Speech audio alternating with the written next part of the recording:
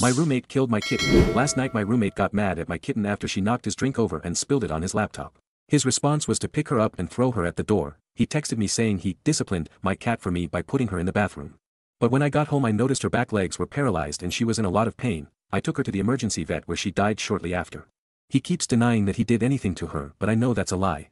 The injuries don't match up with his story and it's no secret he hated her. I just didn't think he was psychotic enough to actually hurt her. I loved this kitten. She was only 12 weeks old. How could anyone do this to something so gentle and harmless?